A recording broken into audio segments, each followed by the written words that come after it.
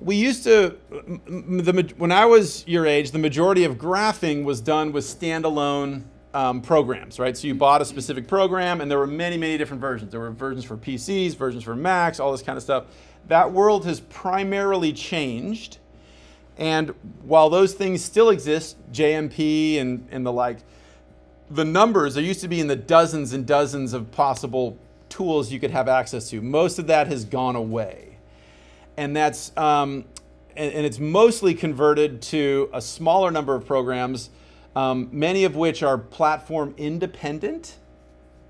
There was, so was it, Ben was just asking about SPSS, I think, right? Or somebody, yeah, so we had a program that got really big. The computer coding language that was created to support that, which was originally created by IBM in the 70s or something, I think. That language was called S, just the letter S. And that became the backbone for some of these most popular desktop-based graphing tools. And then in the 90s, some professors got ticked off that it was getting more and more and more expensive, but it was what everybody used. So it started with these guys in Australia, sorry, not Australia, New Zealand. They said, why don't we create our own language, but from the start, make it open source so nobody can patent it, so nobody can sell it exclusively back to folks.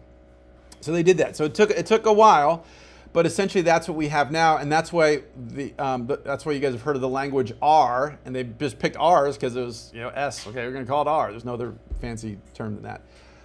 And so that's gotten very powerful with a lot of plugins, but that's open source. But a lot of the open source stuff has gone command line, which is very powerful, but it does help us. But we do have to do some computer programming and that sort of level of stuff. Many of you are more familiar with drop downs and graphical user interfaces, and so that's how Plotly started. So it's Plot. The original website was plot.ly, and originally it was all 100% on the browser, and now it's gotten big in business intelligence, sort of real-time software. So this program was designed to make graphics online first. Everything else historically all these programs were designed to be printed on a printer, on an 8.5 by 11 sheet of paper. This and pretty much most of our online tools now are generated to be online first, and then are sort of downgraded to a stagnant or still image for printing. And so so before you guys, so everybody just look up here, and then we'll get you guys logged on. So basically, this is this legacy feed here. And so this is this Plotly. It's called Plotly Chart Studio. And so I've already created an account. I've logged in. We can see my names here and everything. So once you guys get going in a second, you'll do that. But let me just show you what it looks like. So I'm going to hit Create Chart. And I have this space. And so this space might look similar to you from some other tools you've used. We have essentially a tabular rows and columns of data up here, and then we have and then there's some menu options that'll show up here in a second, and then we have the graph field, right? There's all kinds of options. Primarily for art class, we're mostly going to use X and Y plots, right? You could use other things, but primarily we're going to use this variable depending on that variable, a line or a scatter plot or something of that nature. And so and the language of Plotly, instead of the other annoying thing with all these graphing programs is everybody has to invent their own term for like the same thing. But so instead of saying the graph here, they call it a trace. So okay, trace. And basically down here on the left are going to be all of our things we can tweak. And so that's just going to be one where you guys need to just play around for a while and just sort of experiment, see where things are and stuff. Okay, but so I can either type in data, and if I just type 3, 4, 5, 7, 9, 12, whatever. I'm just making up some data here. 1, 2 point, oops, 0.2, 0.5, 6, 0.3, 7, right?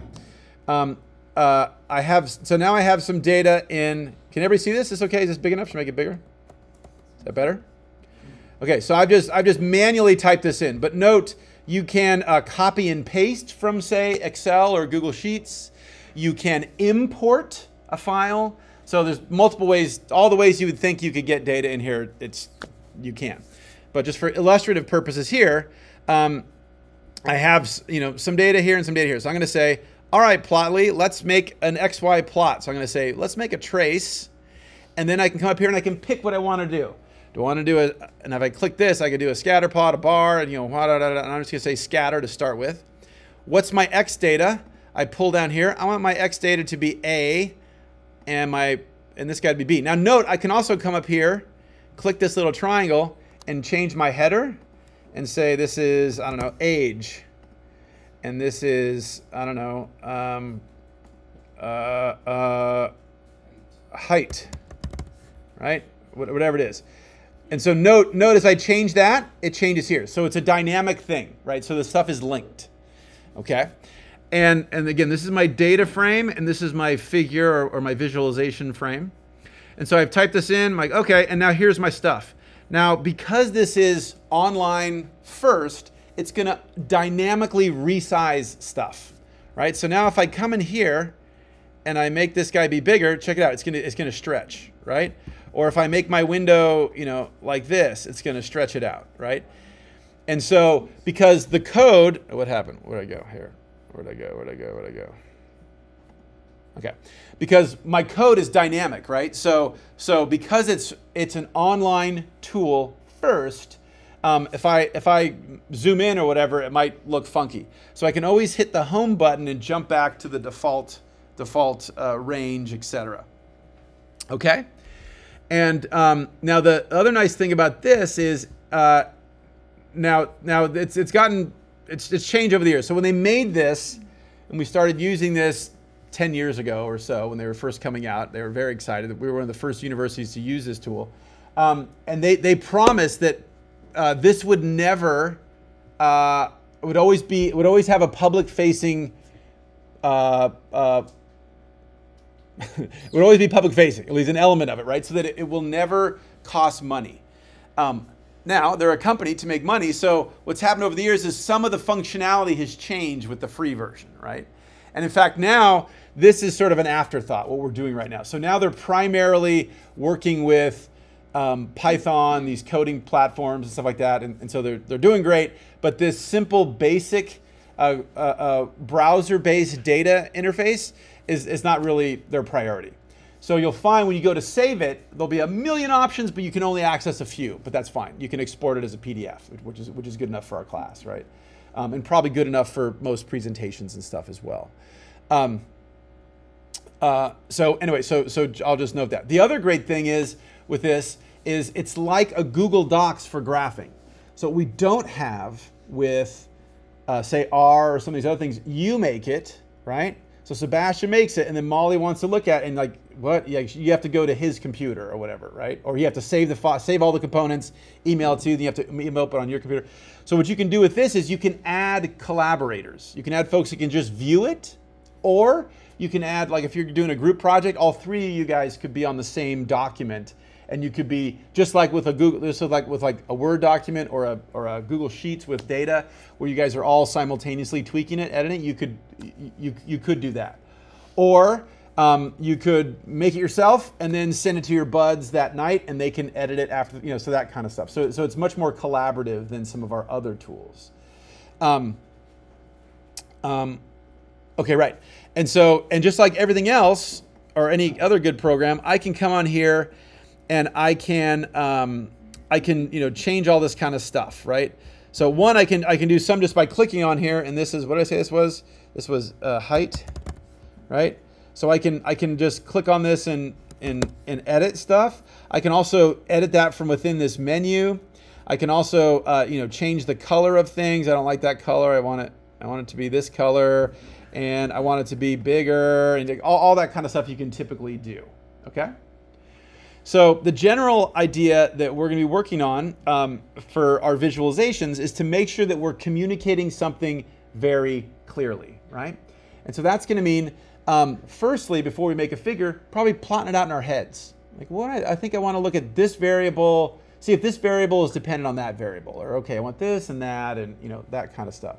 As with most of these programs, you can manipulate the data inside of this viewer, but it's a little bit limited. So if you wanted to clean up your data, my suggestion is to clean up all the data in some other tool, either Google Sheets or Excel or something like that, and then bring in the data ready to be graphed. You don't have to, but it just makes it a little, the strength of this program is not data cleaning, it is data visualizing. Cool?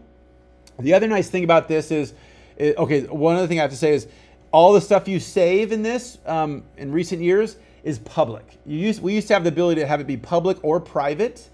Not a big deal. We don't have any sensitive data here. We're not having like public health data or something like that, so that's okay. But if you go to save something or whatever, it might say, oh, you have to save this first. And if you try to save it as private, it'll say, oh, you don't have permission to save private, but you can save it as public. Okay? So then maybe this first step will just be, I'll pause for a moment and encourage everybody to create an account and then to log on and just play around for a minute or two so people can get a general feel for what this, and see if you can make a graph or a figure or something like that. Cool, Molly?